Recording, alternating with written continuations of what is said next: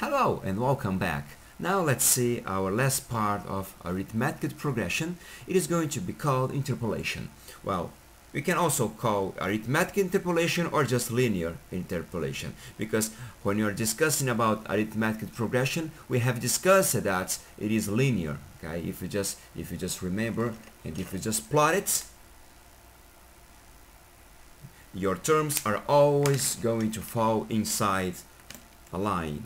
Okay, so this would be your first term, maybe it could be this, the first term. Okay, negative, doesn't matter, but they're also going to fall, they are always going to form a straight line. Now, what is this interpolation? Well, actually, interpolation, it is, for instance, when we have this. Let's suppose we have one number. I'm going to make a line here, another number. So in here we have a known number. Let's just put in here. So let's say we have a number A and another number B. They are known, okay? We know them. They are known numbers. And let's suppose that we decide to put three terms in between.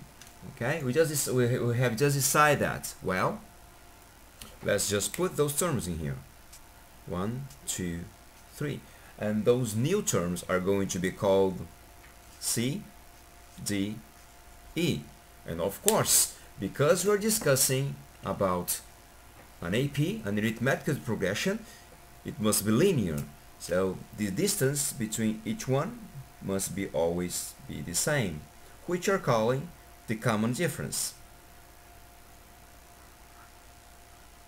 Okay? So remember that those numbers in here are the ones we are inserting, okay? Those were not there. We just have A and B. And now let's say, okay, between A and B, I want to insert three new numbers, okay? So those are going to be the new numbers inserted in our sequence. And the word sequence is very important because they are going to form a sequence. Okay, this is going to be in such a way that we are going to have a sequence. Okay, so our sequence is now going to be A, C, D, E, B. Okay, and that is going to be an arithmetic progression.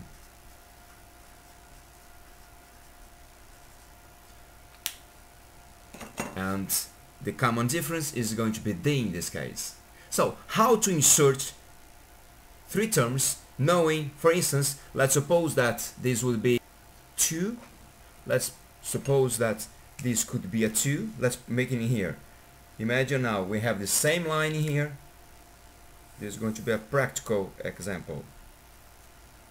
Now we have a 2 and we have a 10. We have those two numbers, and I need to insert three more terms in between. Well, so I'm going to insert in here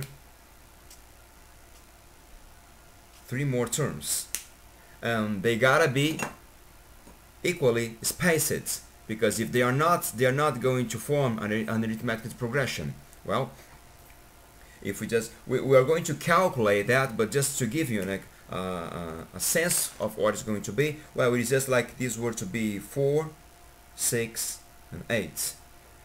We can see that this is a 2, 2, 2, 2. Okay, so our sequence in this case would be what? 2, 4, 6, 8, 10.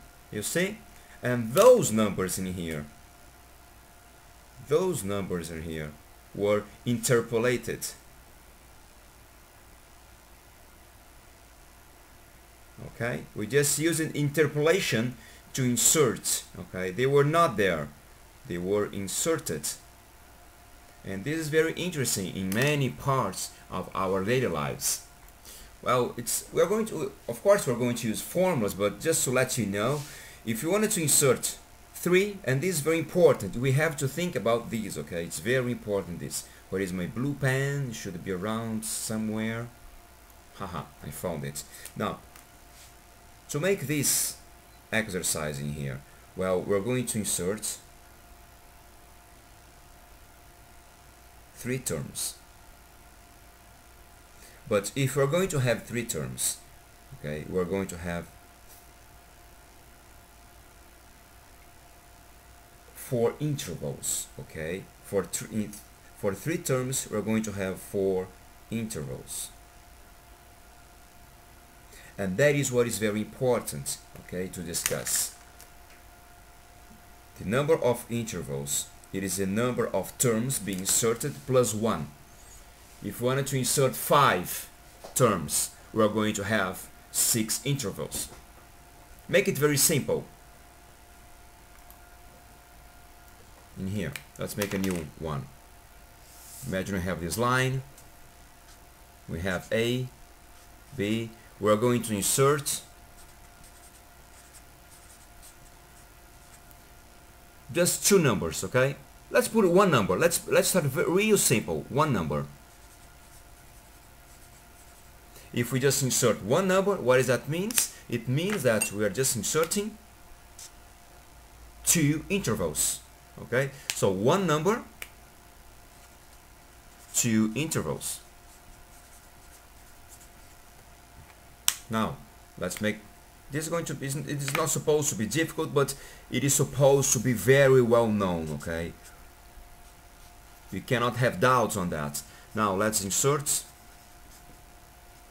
2 terms. Let's put this easier to write. 2 terms. So it's going to be like 1 and 2, right? When you do this, you are going to have 3 intervals. Okay? Well, okay, let's suppose you're just going to put 5 terms now. A, B. Let's insert 5 terms. If we just insert 5 terms, let's put them, okay? It gotta be 5, okay? So 1, 2, 3, 4, 5. Well, if we just insert 5 terms, look, 1, 2, 3, 4, 5, 6. We're going to have 6 intervals. What do I mean with all that? I mean that, and this is very important, okay? Let me try to use even that pen in here. So, the number of terms, okay, it's going to be in here. And this is very important, okay? The number of terms, it is going to be the number of intervals